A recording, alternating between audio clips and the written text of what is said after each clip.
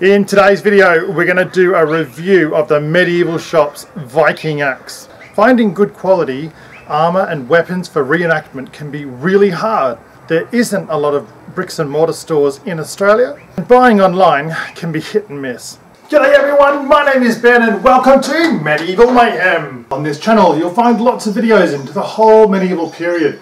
You'll find reviews into other people's gear, you'll find crafting videos into making your own costumes, you'll find DIY videos into making your own furniture, you'll find how-to videos into all sorts of medieval camping and that kind of thing.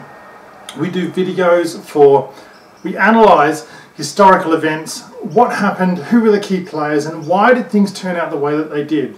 So if medieval is your thing, this is the channel for you and you might want to consider subscribing. So a couple of months ago I was looking around for some good axes to purchase. I really wanted to look at some axes that were not just fight axes but also had a bit of a utilitarian feel to them, and this is one of the ones that I've purchased. I like the size of it. It's 51 centimeters long at the handle. It is quite lightweight at just 640 grams. The axe head itself is 14 by 14 centimeters and it retails for $61.25. I think that's a very realistic price. It's a nice piece of craftsmanship. You get a very authentic appearance to this axe. This is not the axe of Hollywood, it's not the axe of the movies. This is not some sort of fantasy axe with lots of detailing and, you know, some sort of crazy shape and size to it. This is something that I think you could realistically expect to see something similar in the museums from the Scandinavians and Germanic tribes 1,000 years ago. 1,000 years ago, something like this would have been made from bog iron.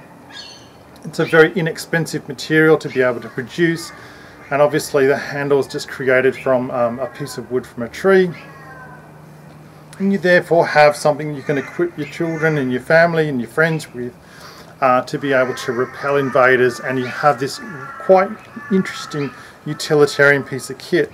I like this because it is so well made. You can use it around the camp for bashing in tent pegs or to butcher meat, you know, cut up wood for fun, for heating your camp environment, that kind of thing. It's not just, as I say, a fighting axe. I like the profile of the axe. I think it's really good. This is a sharp axe, so if you want to use it for reenactment you're going to need to dull the edges down and round off the corners, but otherwise that should be fine. Please check with your medieval reenactment group as to what their rules might be. But I like this. This is it does give you just like, it's such an easy axe to use, and it gives you so much feedback as to where it is in relationship to your target. So I do recommend it, and I think this is definitely worthy of an 8 out of 10. Righto guys, I hope you found today's video useful. Please like, subscribe and share. I'll catch you in my next video.